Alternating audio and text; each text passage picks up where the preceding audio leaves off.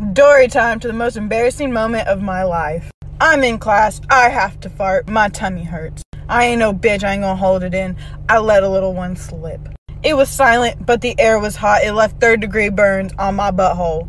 I'm no scientist, but I think it is law that if it is silent and the air is hot, you know what I mean if you've been there, then it's gonna be bad. And my hunch was right. Next thing I know, the whole classroom screaming and pointing fingers. What died? Oh my God, it was you. And I knew it was me, but I kept pointing fingers too. I was like, no, it was you, you know. And my tummy kept hurting, so I kept letting them out, even though all this commotion was going on. So my teacher pulls out Febreze and is running around the classroom with Febreze going pss, pss, pss, pss. Next classroom over hears the commotion and comes over. They can smell it in their classroom apparently too. 2 classrooms are screaming. We had to literally evacuate our classroom and the classroom next door because I kept farting. Evacuating didn't help because I was in the hallway letting them rip too, so it was just a bad day.